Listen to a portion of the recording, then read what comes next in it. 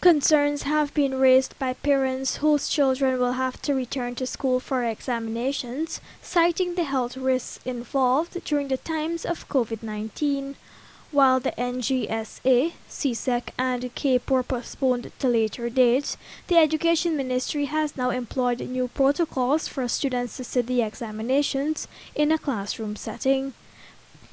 For Ngsa particularly, which is now set for July 1st and 2nd, calls have been made for the dates to be postponed, but the Education Ministry is not budging. Instead, they are allowing students to opt out of the exams. But if they do, they will not be afforded the opportunity to go to a secondary school of their choice. If the parents opt not to have their children or child write this examination, there is nothing we can do to force them, first of all.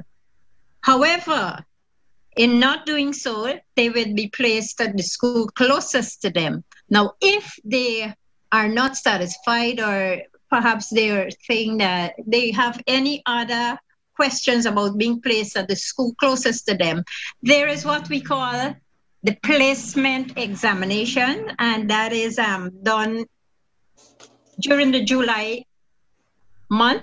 The Education Ministry is assuring that all safety protocols will be implemented to ensure both students and educators are safe during this time. Sanitization will be done on a regular basis, and this is, of course, a work in progress.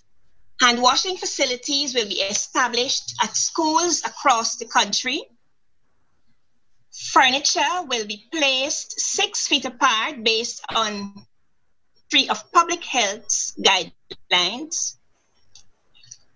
Every person entering the school compound must wear a mask and will be subject to the body temperature test using the non-contact infrared thermometer. A sanitization kit will be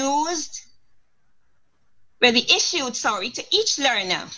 A gazetted document provides all the necessary information needed for parents and students. Those who will be writing upcoming exams are expected to return to school from June 15th. Rupa Sinarayan, The Evening News.